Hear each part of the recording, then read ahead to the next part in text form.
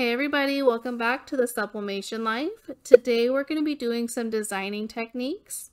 We're going to go over how we go from a single layer PNG file or SVG to a multiple layered or colorful PNG SVG file. It's a very easy technique, it's very fun. You can go from simple to colorful and multiple layers, whether you're doing just a simple project with your Cricut or doing a sublimation project. I'll go ahead and go through the step-by-step instructions on how to do this. Let's go ahead and get started. The first thing you're going to want to do is bring up your Google, and we're going to go ahead and search for an image that we're going to want to use for our projects, and we'll go from there. Okay, so as you can see, we are on Google now. I went ahead and typed in Arial coloring page, and it will bring up a whole bunch of different images for you. You can scroll through and see which one you like the best. Do be aware that this is Disney, so you can't sell Disney products, but if you use it personal use, you should be okay. Just don't go and try to sell this. But as I was saying, you can go through, find an image that you like to use, and then just download it or save the image. I just wanted to show another website that I do like to use. It's called Coloring Pages for Kids, and they also have a whole bunch of them as well. The one thing I do like about this website is that they're all organized. You can find what you're looking for really easily. Again, we'll click on Disney Princess, and it has a whole bunch, again, organized by the princesses. Ariel, Elsa, Anna, Aurora, Snow White, all of them are on here. And you click on them, and it brings up even more images for you. And also the nice thing about this is the images on this website, they are already SVG files, so you don't have to worry about converting from a PNG to an SVG. It's already set up for you.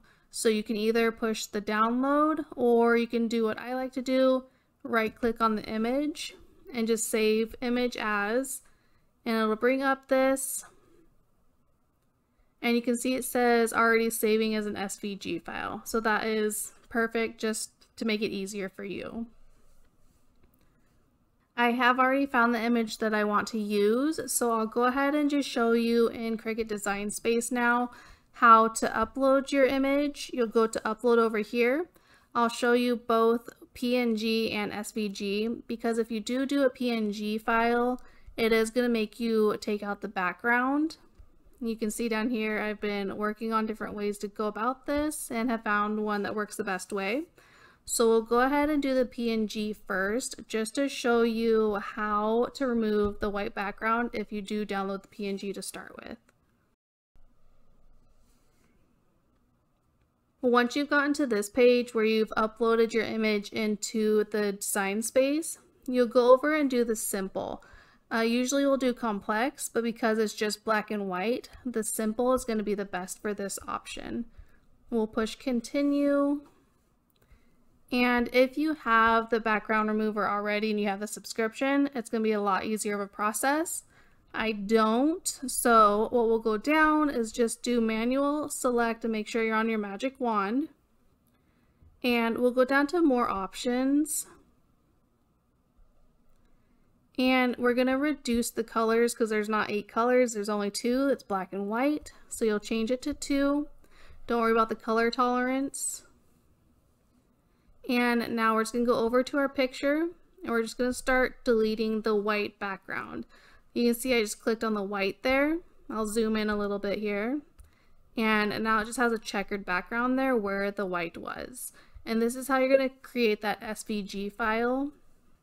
And you'll continue to do this until you just have an outline of your image. I'll go ahead and finish this up in a fast forward so you don't have to sit through it.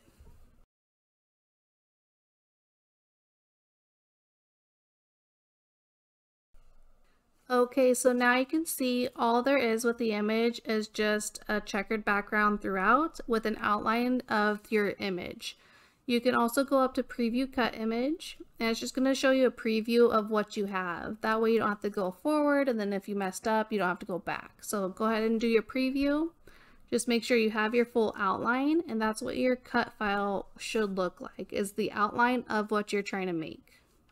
Once you've gone through this part, you'll go ahead and apply and continue.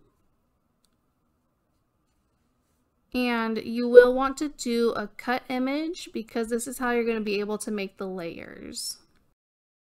Now that you have your new image up, you'll go ahead and select that image and press Add to Canvas. And this is what should come up, is an SVG file of the image that you're trying to work with.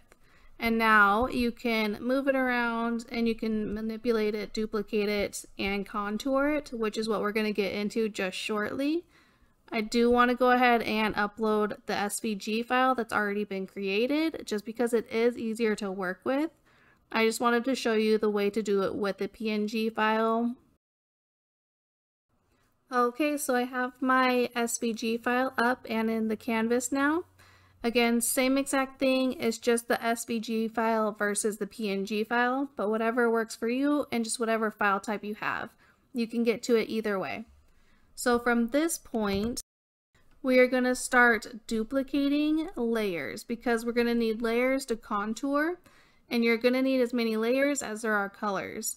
I believe when I did this the first time there was 8 layers, so I'm just going to make 7 more. Now that you have all of your layers, you'll go ahead and move the additional layers off to the side until we need them at a later time. Now from here, you're going to go ahead and click your first layer. And this very first layer, we're just going to try to make it a solid background because when you do layering, you need to have a solid background to lay your other layers on top of and line it up.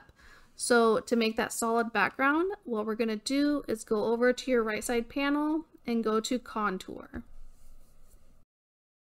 And this is what's going to come up for you. It's going to say Hide Contour.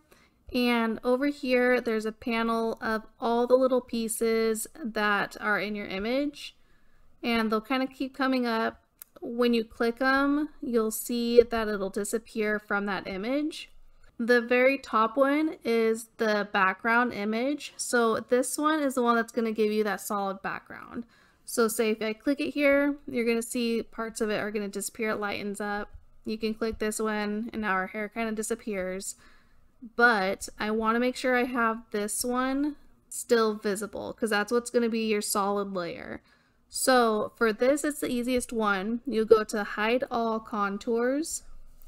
And the only one it won't hide is this very top layer.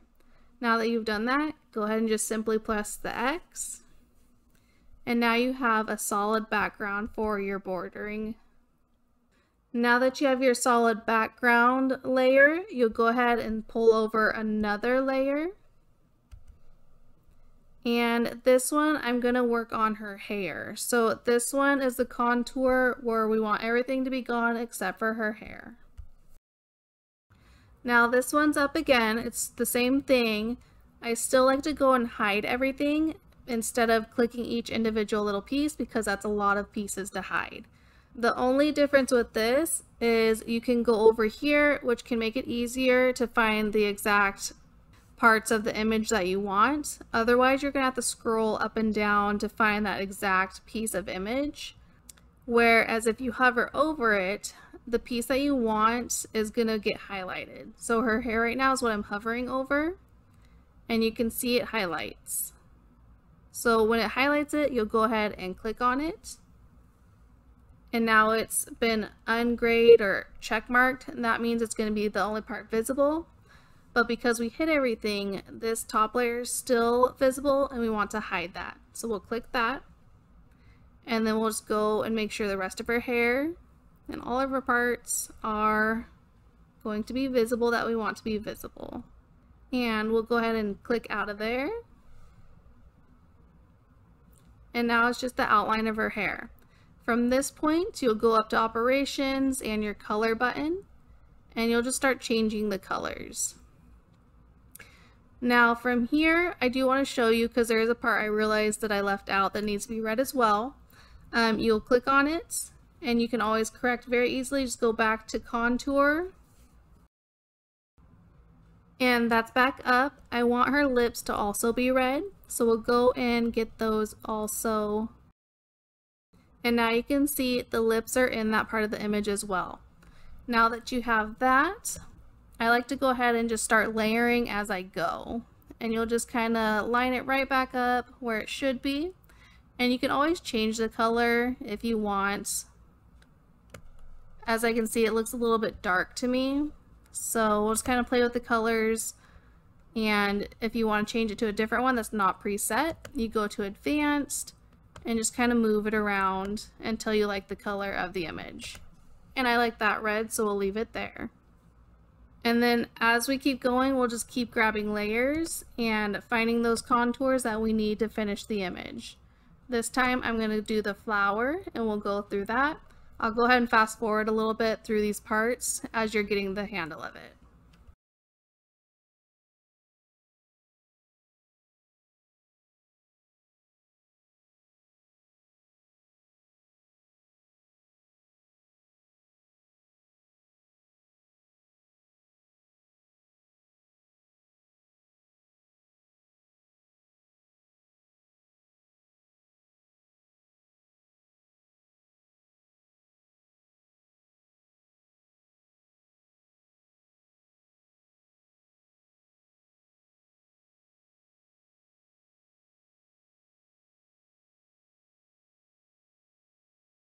Okay, so now you can see over here you have all these layers in different colors, and from this point you just need to go and line up your layers so that they are lined up properly.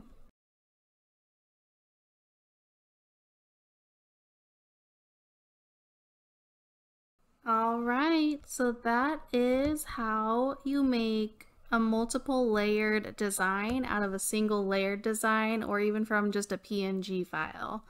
You can go ahead and just group those layers together, and that way you can move your image freely without worrying about moving layers off of each other.